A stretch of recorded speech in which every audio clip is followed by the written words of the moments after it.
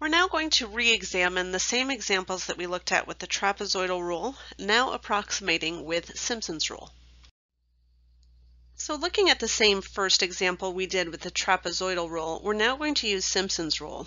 And Simpson's rule is not quite as easy to explain because everybody at some point in their lives, if you've taken any sort of algebra class, has probably found the area of a trapezoid, whereas most people probably haven't used Thomas Simpson's integral of P theorem to evaluate an integral. So we're just going to go straight into it and say, here you go, here's the formula. So the major differences here is instead of dividing by 2n, we have 3n. And in the trapezoidal rule, we sort of had the pattern of 1, 2, 2, everything in the middle was 2's, and then a 1. And obviously with Simpson's rule, I've got a pattern of 1, 4, 2, 4, 2, 4, 2. So it's going to alternate with 4 and 2. And then, of course, still end with 1. But really the rest of it is exactly the same as what we've done. So we're still going to look at a and b in the same way and look at delta x in the same way. So let's take a look. If I were looking at the integral from a to b of, this was x cubed plus 1, and I'm sorry, a to b is in this case 0 to 2, and remember, even though I don't have it written on this page, we were using an n value of 4. We had 4 trapezoids, or in this case, were 4 partitions. So just as I did before, I'm going to take b minus a, so 2 minus 0, and this time it's divided by 3n, so 3 times 4. And then I'm going to take the same way that I did before, I'm still going to look at delta x as being b minus a over n. So delta x is 2 minus 0 over 4, or 2 over 4, or 1/2. So that 1/2 just tells me that I'm starting down here at 0, but each interval is going to increase by 1/2. So that's what that 1/2 is for. So that means I'm going to take f of 0 and 4 f of 1/2 and 2 f of 1 and 4 f of 3/2 and f of 2. In terms of, sorry, this should be approximately equal to, because it is an approximation just as the trapezoidal rule was. As I continue to do my work here, 2 minus 0 is 2, and 3 times 4 is 12, so I have 2 over 12, or 1 over 6.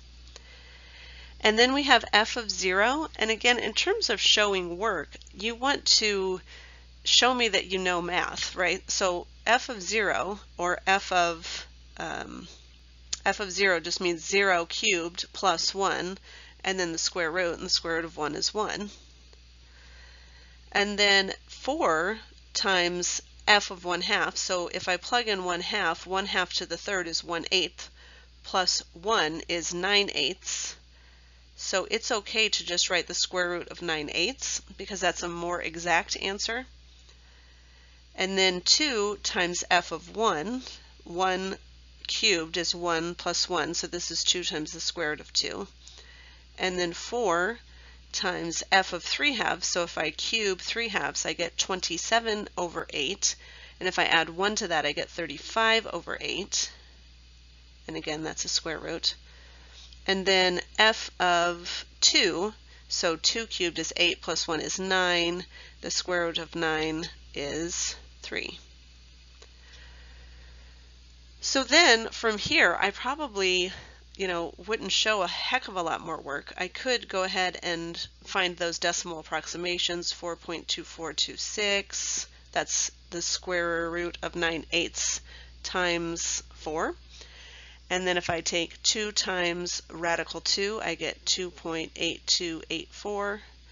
If I take 4 times radical 35/8, I get 4.1833, and then plus 3.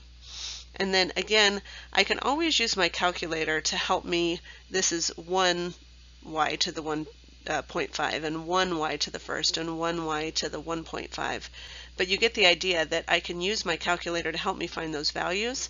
And then if I find my solution here is just summing all of those up and of course dividing by 6.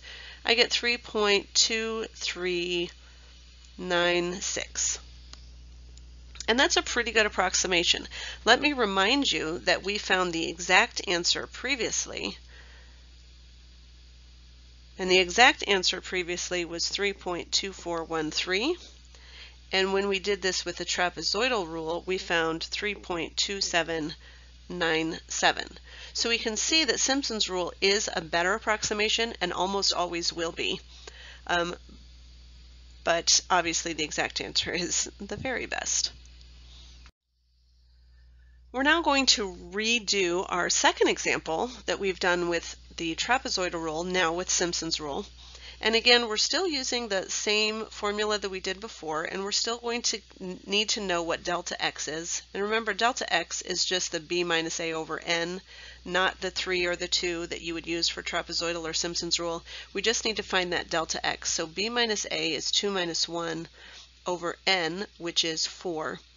And so I end up with a delta x of 1/4. And again, the reason I need that is as I'm finding my area, as I'm finding my area approximation, I'm going to take b minus a, or 2 minus 1 over 3n, and then inside I'm going to have f of my first value, which is 1, but then I'm just going to increase by 1/4. So 4 times f of 1 plus 1/4, or 5/4, plus 2 times f of 1/4 greater than that would be 6/4, or 3/2, plus 4 times f of 3/2 is 6/4 plus 1/4 is 7/4, and then f of 2.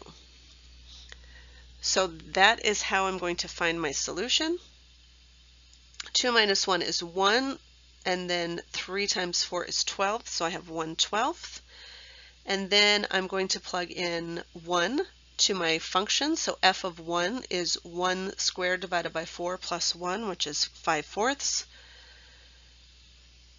And again, I'm continuing. I'm going to plug in 5/4, and again, I'm going to multiply it by 4, so that's going to give me 89/16, 25/8, 113/16, and 2.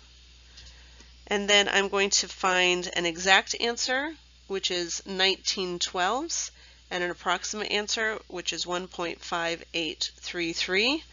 And this is my Simpson's rule approximation. And I've kept on here the exact result that we found in the last video when we were talking about the trapezoidal rule, and then we were comparing it to the actual answer.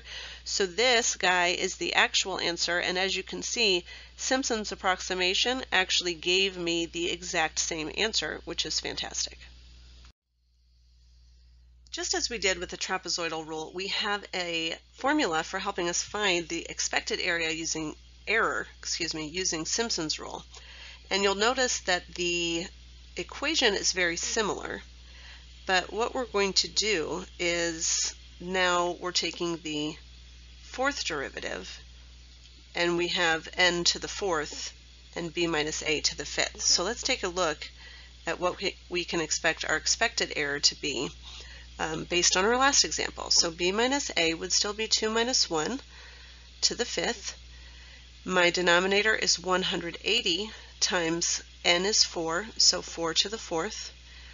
And then just as before, we had f is equal to x squared over 4. F prime is equal to 2x over 4, or 1x over 2. F double prime, you'll remember, was 1/2. The third derivative would be 0, and the fourth derivative would be 0. So as I can see, the max of the fourth derivative would in fact be 0. So I can expect my error in this case to be essentially the same result as what I would find given the exact value. And we had found that as well. When we did the exact value, we found it was 19/12, and when we did Simpson's rule, we found the answer was 19/12. And so we can see that we got the exact same answer either way. But again, not a difficult formula to use.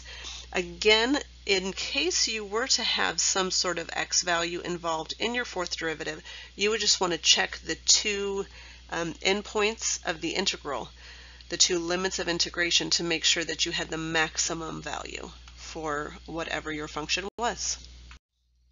We do not cover section 8.7 in this course, and so we are going to continue past integration by tables on to improper integrals.